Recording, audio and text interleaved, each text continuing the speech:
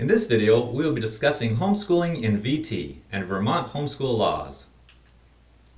First off, homeschooling is legal in all 50 states. However, each state has their own set of laws governing homeschool. It is no different for homeschooling in VT. We try to keep up to date on the Vermont homeschool laws at the link in the description below. Once you have an understanding of the homeschool laws, you're ready to establish a homeschool that thrives. The next step, and probably the most important, is to know your why. Having a clearly defined purpose will help you get through the challenging times that are common to homeschoolers, but more rewarding is the fun, the excitement that comes when pursuing a family goal or objective.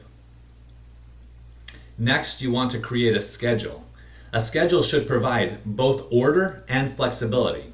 We have a 4-day school week while others follow the more traditional 5-day school week.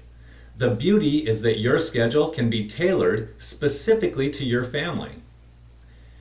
The next two steps, choosing a curriculum and personality styles, can be independent of each other.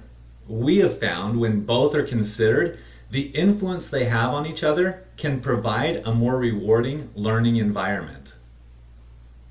Okay, what we've covered so far are foundational steps, procedural in nature. They are: know the homeschool laws, know your why, create a schedule, choosing a curriculum, and know personality styles.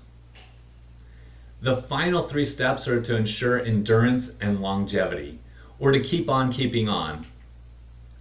They are: establish ways to prevent burnout, exercise regularly, and stay consistent. So there you have it, 8 steps to create a homeschool that thrives.